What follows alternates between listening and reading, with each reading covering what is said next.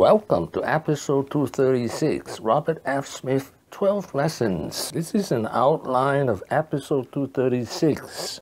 Lesson number 1, education, education, education.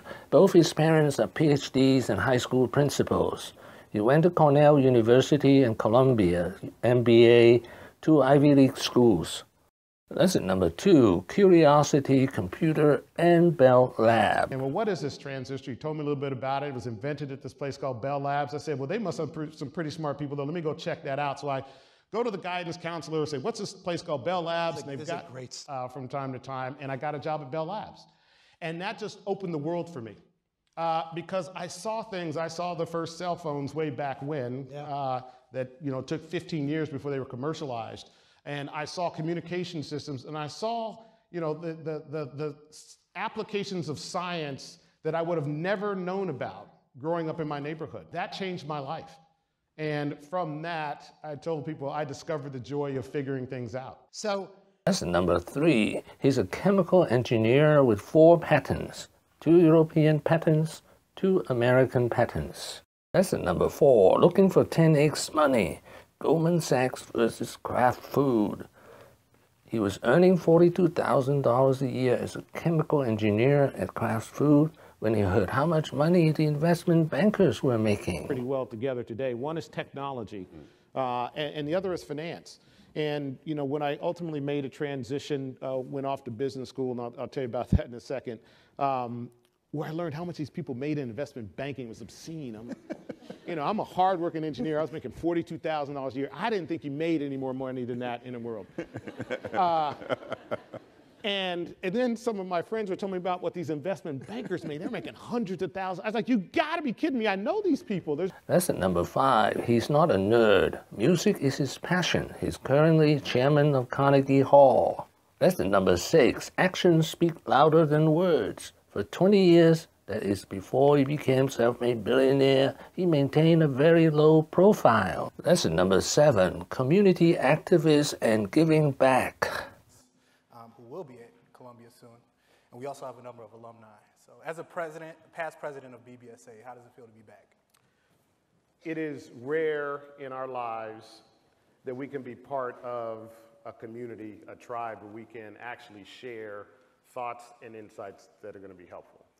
And the real question is, how do you make sure you make a change in the world, in your community, leveraging your profession?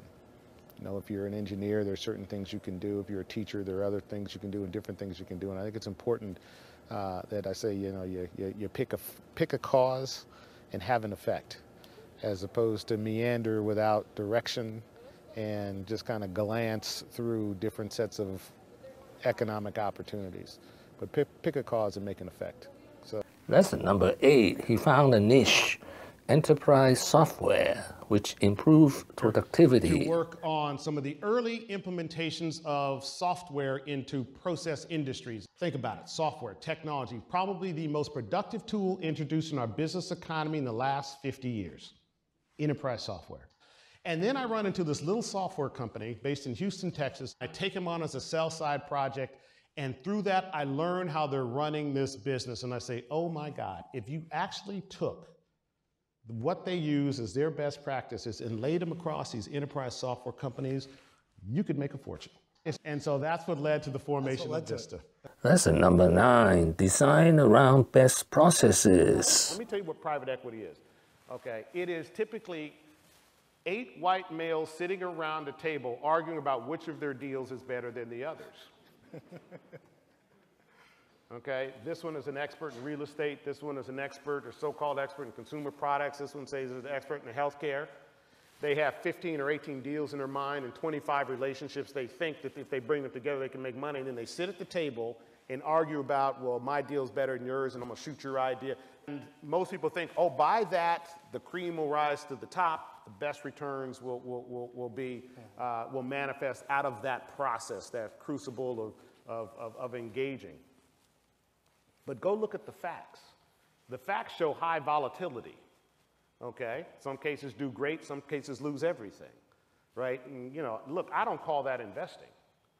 That's placing bets for investing. So Vista's design is around a couple things, creating experts in identifying businesses that fit a specific model.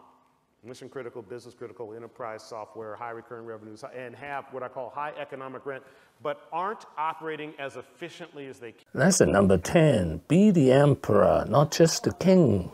The fundamental thing about software and technology in most of these markets, in the past, it has been a winner-take-all market.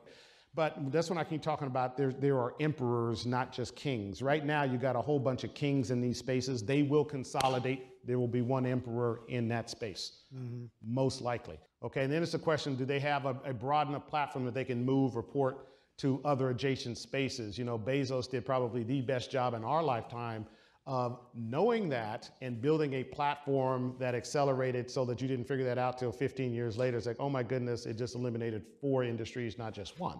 So the best and critical thinker. So when you all are evaluating businesses, listen to who is the critical thinker about the platform as opposed to the product. Lesson number 11, the 4th Industrial Revolution. We are truly in the early stages of the 4th Industrial Revolution.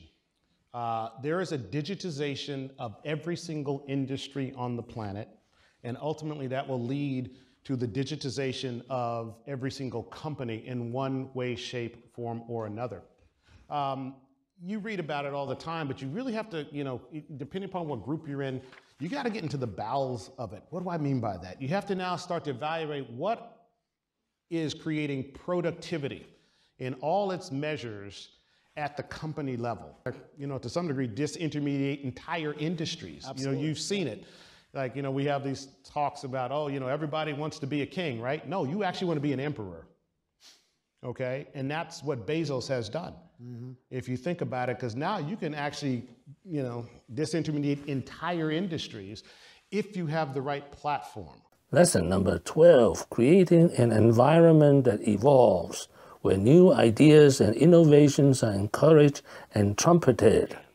And then a group of people who bring very specific subject matter expertise to making them operate more efficiently, and then reusing the executives who you train over and over. It's a very efficient design, and the wonderful thing about it, it is also now scalable. It works for $30 million companies and $2 billion companies. And this is the challenge I know I face, and you know, I know you face it at a much bigger scale, is creating an environment that evolves. Yeah. Right? But you have to be thoughtful about creating an environment where new ideas of innovation are not only welcomed, but they're encouraged, they're embraced, and the success of them are trumpeted. Thank you for watching. Please subscribe and leave your questions and comments below.